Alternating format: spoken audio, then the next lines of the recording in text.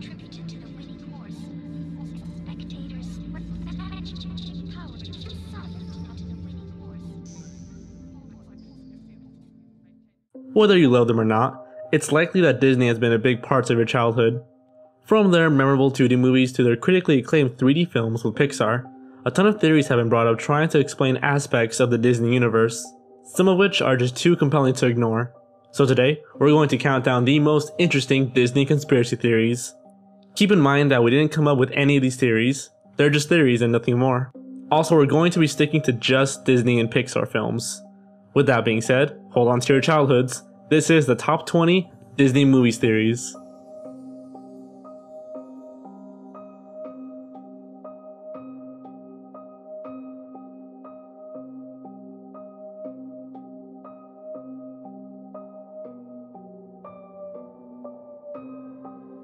The Toy Story divorce theory.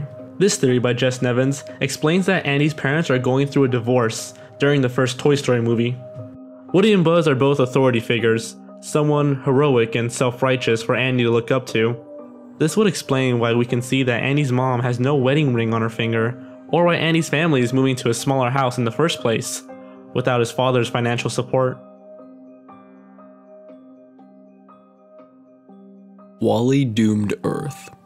The story of WALL-E tells the tale of an inhabitable Earth that has caused humanity to move into space and send robots to clean their home planet. Several years later, the last robot around is WALL-E. Why is that? If robots inhabited the Earth to clean it and the last remaining one is WALL-E, while there is still all the junk around, how could this have happened? One theory on Reddit claims that WALL-E was the one who destroyed all the other robots. This would explain why he's able to just desecrate the remains of his fellow robots, despite being a being clearly capable of pain and emotion. Maybe this pain and emotion caused him to overthink his own mission. The robots' mission were to gather the trash and compact it, while WALL-E would rather keep the junk to himself. An error in his programming, this could have caused him to destroy other robots so he could keep more artifacts for himself.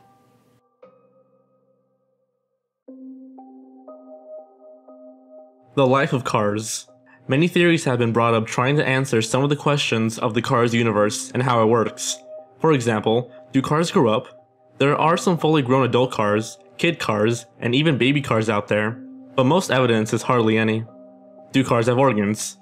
We all know that cars need a motor, battery, radiator, and all the typical components needed for it to work. But we also see that Lightning McQueen has a tongue and even teeth.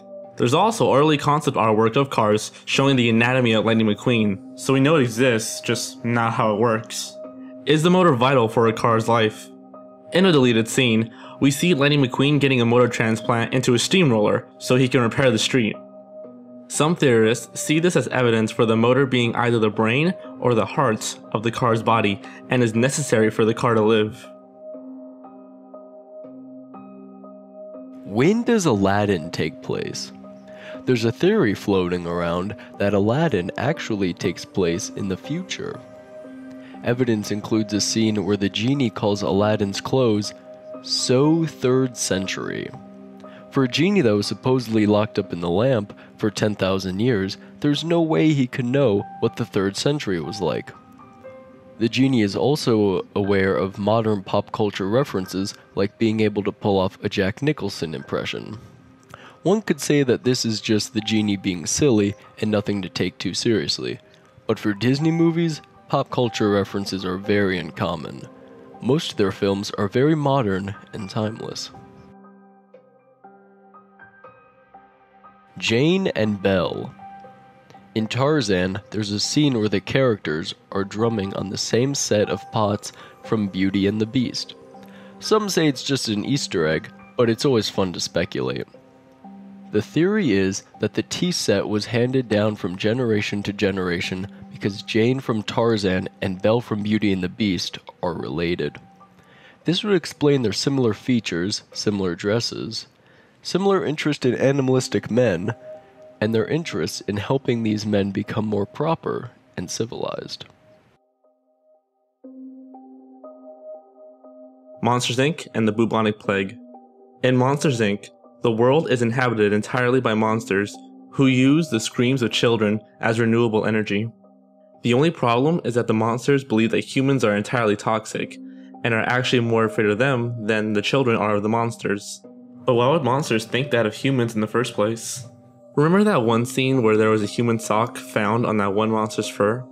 The special forces came busting through the windows, vaporizing the sock and shaving the fur. Well, why would they shave the fur? Because of the bubonic plague. Monsters Inc. is a lot more advanced than we are, so it can be assumed that the monsters have been collecting screams for a long time, maybe even since the Dark Ages when the plague was around. The plague was spread mainly through fleas. No fur equals no fleas, and therefore no plague. Aladdin, the Genie and the Merchant. In the beginning of Aladdin, we see a lonely merchant roaming through the desert who will tell us the story of Aladdin's magic lamp. The movie then starts, and we see Aladdin finding the magic lamp with 3 wishes, using the last wish to free the genie within the lamp. Seems pretty straightforward. The genie and the merchant are one and the same. This would explain why the merchant has the magic lamp to begin with. Not only do they both look similar, and they're both voiced by Robin Williams, but they are the only 2 characters in the whole movie with 4 fingers. Snow White theory. The story of Snow White is symbolic representation of the 7 stages of cocaine. According to the theorists, the dwarves each personally represent a symptom in the stages of addiction, such as dopey, sneezy, and grumpy. Even the name Snow White is a moniker for cocaine. Another theory is that the evil queen in Snow White is Tangled's mother, Gothel. Both look alike, both have daggers, and both are obsessed with beauty and staying young. Toy Story and The Walking Dead. The plot of the Toy Story movies and the Walking Dead series are remarkably similar, demonstrated by this easy-to-follow picture. Did the show's creator really base the plot of The Walking Dead around the Toy Story? Let's take a look at some of the evidence. The hero is a sheriff. He's the occasionally grumpy leader of a group of misfits, and has a kid he loves more than life itself. His best friend is a hyper-macho officer of the law. But this kid grows fond of the hero's best friend. Stay away from my kid. They eventually come to blows beneath a truck. The hero kills his best friend. All this while being overwhelmed by armies of horribly disfigured, shambling corpses, somebody's poisoned the water hole, and more. That was just the first Toy Story movie. At the end of the video, take a look at all the coincidences. It's actually pretty crazy. The link will be in the description below. The Incredibles and Jack Jack. Near the end of the film, Jack Jack is revealed to be the most powerful super there is, being able to transform and control a wide variety of powers at will. This theory believes that every super goes through this random surge of powers during the developing baby years. Once they're old enough, their powers will become more coherent and latch on to a single power that relates to their personality, much like the other Incredibles. Dash is impulsive, so he's fast, and Violet is shy, so she's invisible, and so on. The Reddit user who made the theory compares Jack Jack to a stem cell, saying that Jack Jack will eventually develop into one specific power as he matures. While he's still young and developing, his powers are also still young and developing, thus lies the potential of it becoming, well, any superpower. Who Framed Roger Rabbit is about segregation. This theory states that the plot of Who Framed Roger Rabbit is a metaphor for the segregation of blacks in Los Angeles. The story takes place in 1947, where whites and blacks must be separated by local laws. The villain, Judge Doom, wants the Toons out of their home so he can build a freeway for the wealthy humans. This is called gentrification, a real-life issue going on in Los Angeles right now. Most of the Toons are performers, which was, at the time, the only job for black people. Even the word Toon seemed like a racial slur for the Toons of Toontown. Toy Story 3 and the Holocaust. Film critic Jordan Hoffman believes that Toy Story 3 is an allegory to the Holocaust. Andy leaving for college represents the beginning of World War II, which is why Woody and his friends hide in the attic, like Anne Frank. After being sent to Sunnyside Daycare, which is meant to represent concentration camps, The toys manage to escape but end up heading straight for an incinerator. The toys are saved by assumingly the Allies and relocate to a new place with many of their own kind.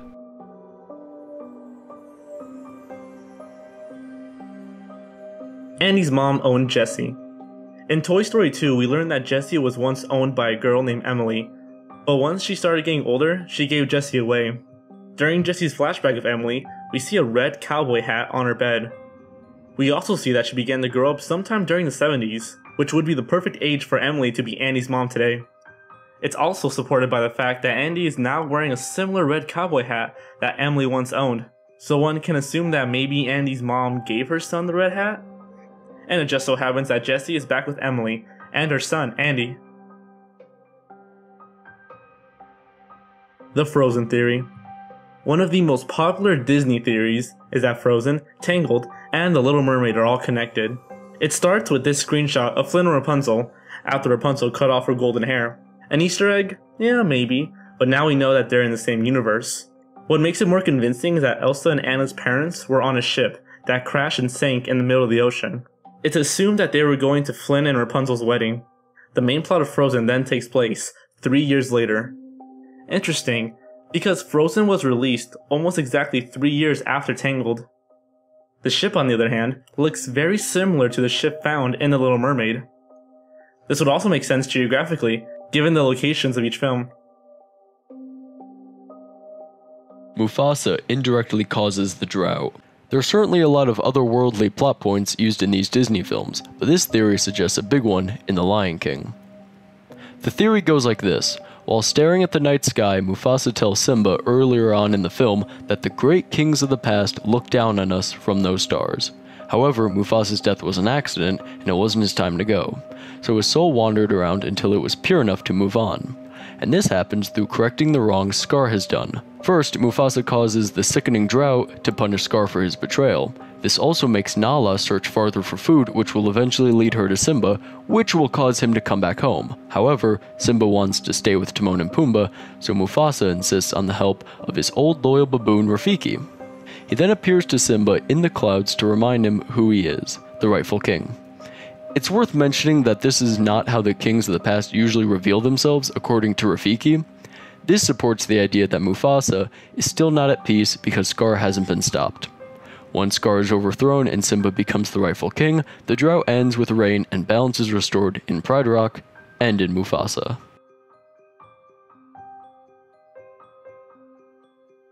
The Finding Nemo Theory. The entire movie is an allegory of Marlin's journey through the 5 stages of grief after the tragic loss of his family, including Nemo.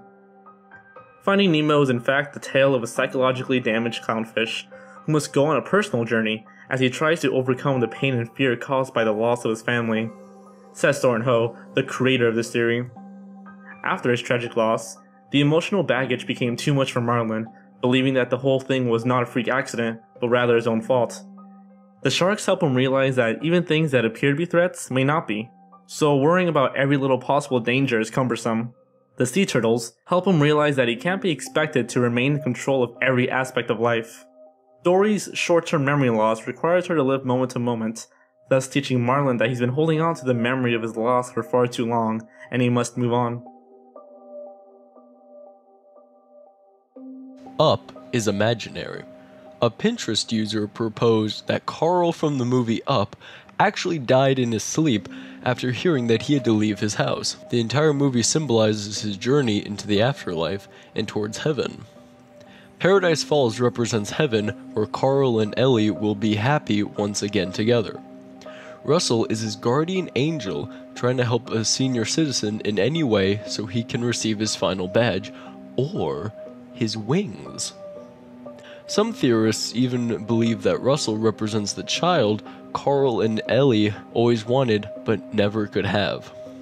His house represents his attachment to the physical world, a sort of purgatory. He's not in heaven yet, but he's ready to leave and see Ellie once a certain mission is done. This theory is, of course, without problems and holes, like the fact that Carl and Russell both arrive back in the city near the end of the movie, but it's a personal favorite of mine that I wanted to share.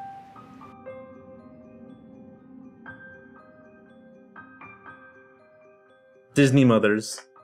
Parents have never been a central part of most Disney stories, either being killed off or just not important. Some mothers are even seen as the evil queen, in comparison to the pure of heart princess. Well, why is that? Disney producer Don Hahn has his two theories on why there are rarely any parents in Disney stories. One theory simply says that Disney movies are about growing up and accepting responsibility. In a 90-minute movie, there just might not be room for parents. Another theory has to do with Walt Disney's past. In the early 1940s, Walt Disney was able to live every kid's dream and buy his parents a house. However, there was a leaked furnace in the house, and his mother soon died from it. His father became ill and was rushed to the hospital. Walt Disney felt personally responsible for the death of his own parents, and this could influence his movies onwards. The Disney theory. Disney movies are full of little hints and Easter eggs to past Disney films, as if the creators want us to believe that they exist in the same universe. This long theory explains that 30 of Disney's own most popular movies exist in the same universe, such as The Princess and the Frog, Lilo and Stitch, Aladdin, and many others. I won't go too much into detail as it is a rather long theory, but for a taste of it, the beginning of the Disney timeline starts with The Lion King, followed by Hercules, and then The Hunchback of Notre Dame. While the theory is based mostly on just Easter eggs and is a lot more linear than the Pixar theory, it's still a fascinating read that I definitely recommend. The Pixar theory. In what has to be one of the biggest Disney conspiracy theories, the Pixar theory is one that has actually been around for a long time. Up until Cars, people like to speculate that all the Pixar movies released at the time took place in the same universe, just at different places with different species, such as toys, bugs, fish, and monsters in another world. But then Cars came along and kinda messed that theory up, since we didn't have talking cars in Toy Story or The Incredibles. Since then, the Pixar theory has been in works, trying to find a way to connect all these stories together through a timeline. In 2013, John Negroni wrote the Pixar theory, and it basically goes like this. First in Brave, where the magic to make animals and inanimate objects behave like humans is introduced. The witch in Brave is supposedly Boo from Monsters, Inc., trying to create magic to find Sully after the ending of Monsters, Inc. Next is The Incredibles. Superheroes exist to maintain order, but Syndrome creates large machines that can think on their own and decide to destroy their only threat, supers. Next is Toy Story. The first sign of life in toys is introduced. They need humans to survive. Then, Toy Story 2 happens. The toys discover it's dangerous to be isolated from humans for too long. Next is Finding Nemo. Fish are incredibly advanced and humans are polluting the earth. More human characteristics in animals. Ratatouille is next. Remy displays more human characteristics and is able to control Linguini. His rat clan do not approve of interacting with humans. Toy Story 3 happens. Carl and Ellie write to Andy telling him to get rid of his toys because they're aware of the animosity between toys and humans. Lotso even hates humans. He begins to lead a world of his own within the daycare. Up is next, where Carl is forced to move out because a company, B&L, is expanding. They're the ones responsible for the pollution of Earth. This leads to Cars and Cars 2. The events of Up and the rise of B&L leads to a war between man, animals, and machines. Animals won, but the machines helped the humans by sending them to space. Pollution rapidly increases. 1,000 years later, Earth is inhabitable, but WALL-E manages to bring life back into Earth in the movie WALL-E. During the credits, we see a small plant growing in a shoe. The plant eventually grows into a mighty tree seen in A Bug's Life. No sign of humans at all, and the animals become the dominant species.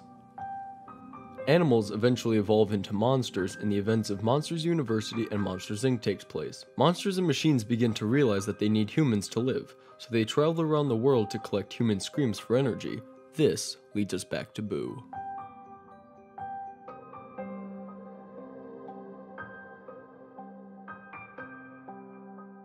That's all the time we have for this video. Thanks for watching. If you enjoyed this, please give this video a thumbs up and subscribe to George's channel.